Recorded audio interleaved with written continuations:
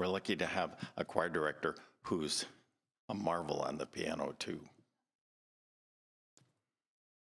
Dear God, we have a hard word in front of us today. Help us to shovel out of our way those things that might keep us from understanding the call that Jesus has for us to rethink just about everything. Amen. Don't think that I've come to bring peace to the earth. I've come to turn a man against his father, a daughter against her mother, and a daughter-in-law against her mother-in-law. People's enemies will be members of their own households. Okay. Most people don't preach on this. And before you write it off as too disturbing, let me fill in the background. You always have to fill in the background. So, days or weeks before Jesus shares this really dark teaching, he had called into being a new religious movement, community, and he'd chosen members to serve as the core of that community, the 12 disciples. Then Jesus and his leadership team head to his hometown in Nazareth, and here there's a moment of celebration, which is quickly followed by serious conflict because of what he says.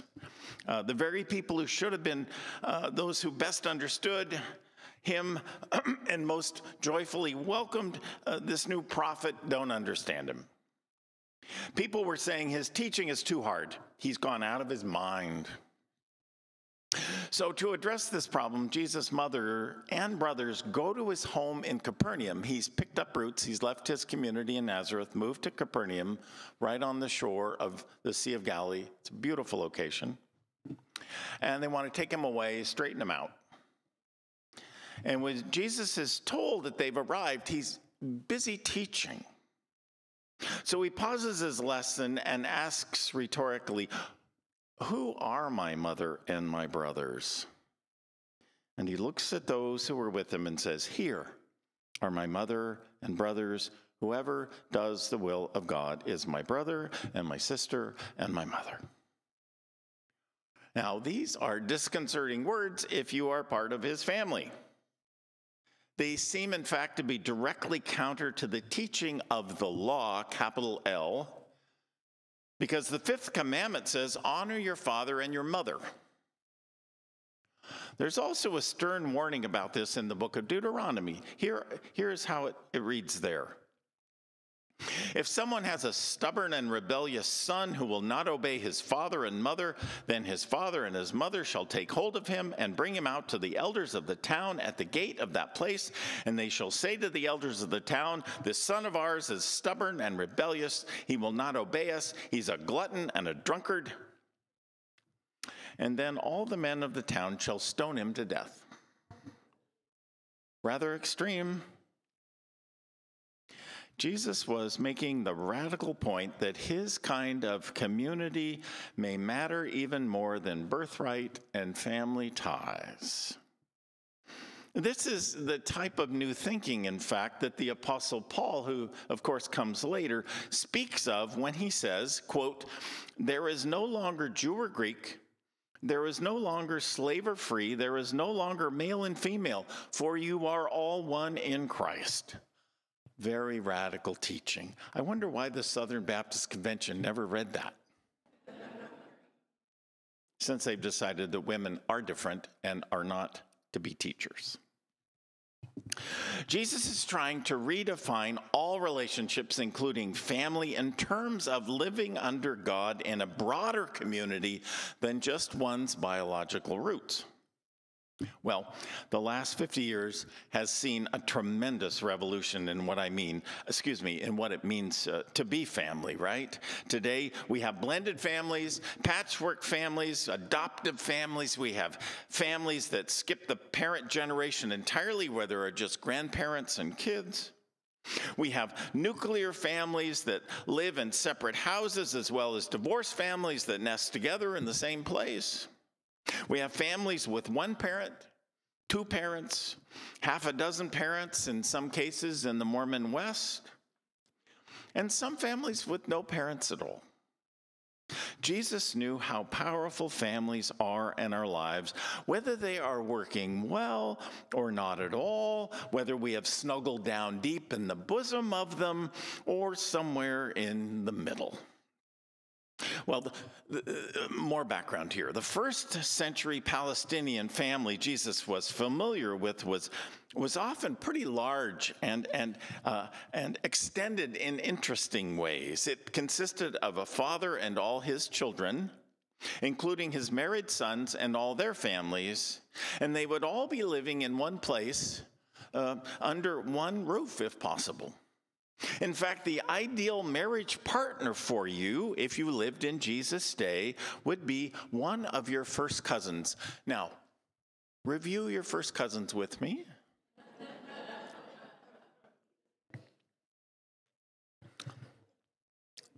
That may sound odd, but look, what better way could you bind an already close-knit family even more tightly together, right? And look, this is the point of marriage at that time.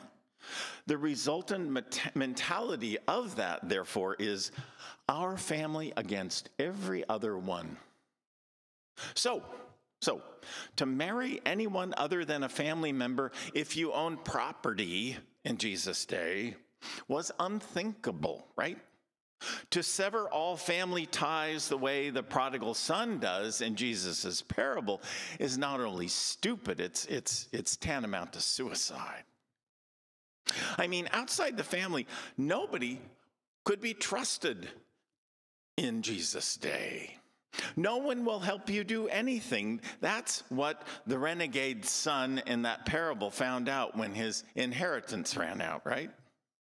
So you can see why Jesus's remarks about dividing family members was unthinkable. Now, consider this from the point of view of the people who attended Matthew, the gospel writer's church, to hear this teaching. Those who were hearing how radical it was right there. Now, many of them were probably okay with it. I'm telling you that because of special circumstances about those communities. In most cases, these were people. These first Christians, so to speak, were folks who were estranged from their families. A little more background. In Roman times, it was the custom of whole households to adopt the faith of the head of the household. Everyone in the family was compelled to follow the lead of the leader. Spouses, children, servants, everyone. So if one of the underlings in the family decided to become a Christian, it was nothing short of mutiny, especially since becoming a Christian had all sorts of consequences. It might mean beginning to associate with a whole new lower class of people that included outlaws and slaves. It might mean bringing the whole household under the scrutiny of the local magistrate from the Roman Empire. There were plenty of people sitting in Matthew's congregation who'd heard this story, who were hearing the story, right? And they'd already been shown the door by their families for following Jesus. Some of them were maybe even Roman soldiers. So when Matthew told them what Jesus said about hating their families, it didn't frighten them like it does us. They found comfort in those words, just as they found new family among the others sitting around them. It was as though Jesus had known what would happen to them and reassured them ahead of time. So, we live in a different world today, but we still have, a deep genetic desire for kinship, right? Some of us find this in our families, and some of us just don't. For some, the support we need to survive comes from people outside our families. Consider then that this business of church is in no small degree here to take up the slack in a world where we move around so much or are separated from family for a number of reasons, right? Statistics say that, the church is is an institution that is shrinking. But a church that tries its best to be like Matthew's church, it's more important now than ever. We just need to be open to new ways of defining what it means to be family. Now, I spoke about this just a couple of weeks ago when I focused on the wonderful welcoming church in Denver that was full to bursting with LGBTQ plus people, many of whom were on the outs with their biological families. But let me say this as a follow-up. I'm dropping the other shoe here. Let me say that the church also exists to do what it can to help the many traditional families who are often the core of congregational life. Their lives are often just as fraught as everyone else's. Times are tough. So that being true, I'd like to pass on to you the best advice I know for enhancing family togetherness and belonging. It comes from a book called Secrets of a Happy Family by Bruce Feiler. And in that book, Feiler takes on many challenging subjects, including the difficult issue of the family dinner. And here's what he says. It is like the big boogeyman in families today. Everybody has heard that family dinner is great for kids, but unfortunately, it doesn't work in many of our lives. Well, guess what? Dig deeper into the research, and it's very interesting. It turns out there's only 10 minutes of productive conversation in any family dinner. The rest is taken up with get your elbows off the table and pass the ketchup.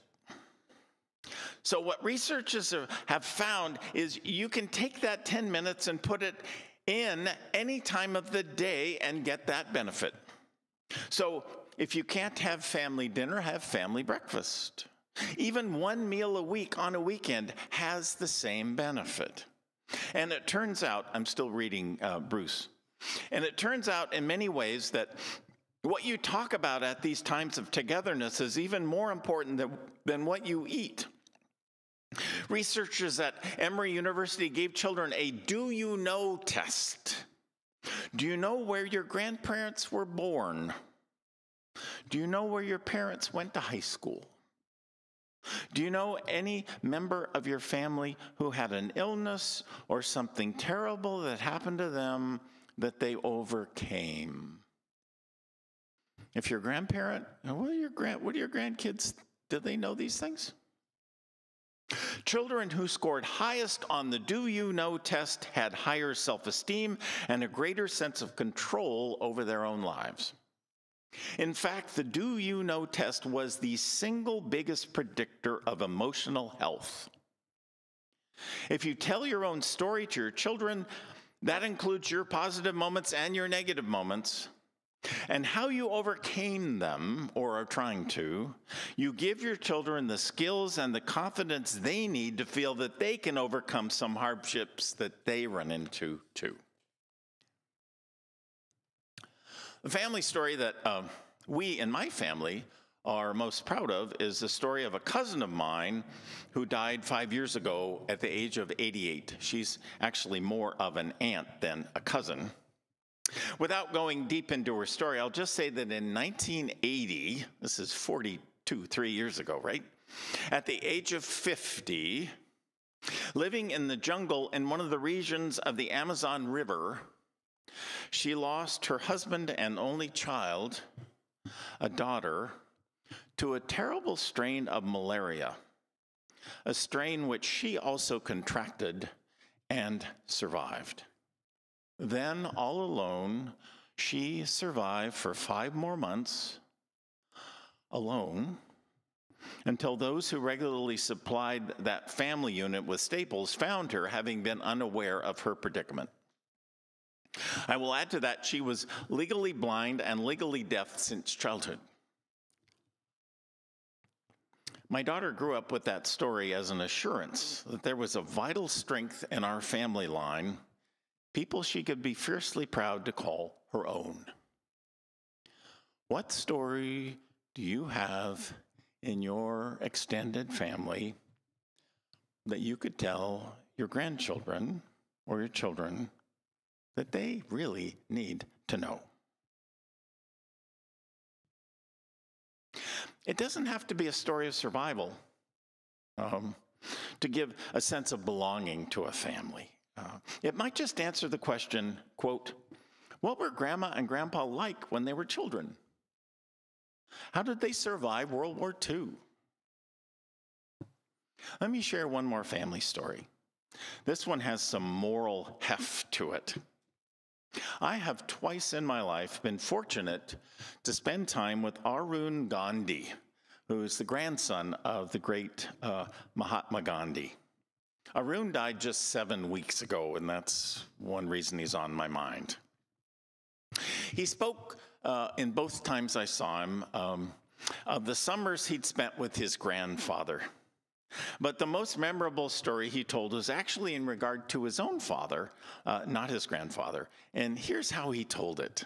If you don't remember anything else this morning, this is good. Arun's father was the son of Mahatma Gandhi. And he raised his son Arun and his other children in South Africa, where he worked for justice in the Mahatma's name, using the Mahatma's moral techniques. Now, when it came to disciplining their children, Arun's parents raised their children using acts of penance for leverage. Let me explain. They would fast for the misdeeds of their children. If the children misbehaved, the parents would sit with them at dinner, but not eat themselves. And Arun said it worked. Watching his parents go to bed hungry had a huge effect on him. Well, one day when he was 16, his father wasn't feeling his best, but he had an all-day meeting in the South African city of Durban and needed to go anyway, so he asked his son to drive him. Arun was really glad to. His father made a list of things that Arun was to do in the town, which is 18 miles from home. The ashram where they lived was boring for a 16-year-old, and it stood alone in sugarcane fields with nothing between them and the city, so any excuse to get to go to the city was thrilling for a young man like Arun. Well, he dropped his father at the hotel where his father had his meeting, and Arun quickly did the things his father asked him to do, including taking the car to be serviced. After that, he went to a double-feature John Wayne Western film in a movie theater. He was totally engrossed. It let out at 5:30 p.m., but he had agreed to pick his father up at 5. So when he collected the car and his father, who'd been pacing worriedly in front of the hotel, asked his son where he had been. Arun said the car was late in being serviced, so he had to wait for it. But his father, who had called the garage, knew this was not true. So he said to his son these words, "There must be something wrong in the way I brought you up, if you aren't comfortable enough with me to tell me the truth about such a thing." Let me say that again. There must be something wrong in the way I brought you up, if you aren't comfortable enough with me to tell me the truth about such a thing. So as penance, his father walked home the entire 18 miles. Arun said it took until midnight for the two of them to get home. He crept along, driving the car behind his walking father, shining the headlights on beyond his father so his father could see to walk in the pitch dark. Arun said he had to watch his father suffer the whole way home and determined never to lie again. He said he remembered it as if it was yesterday, and it had been over 60 years. You know, a story like that, told with tenderness and genuineness, can make a tremendous difference in a family. You don't need to adopt the strategy or even like it.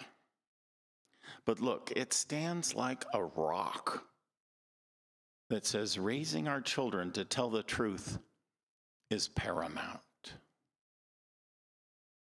You know, in a world like this one, where telling the truth is considered by so many to be less and less valuable, that can make a tremendous difference. So take a minute again. Think a little, what do you know story do you have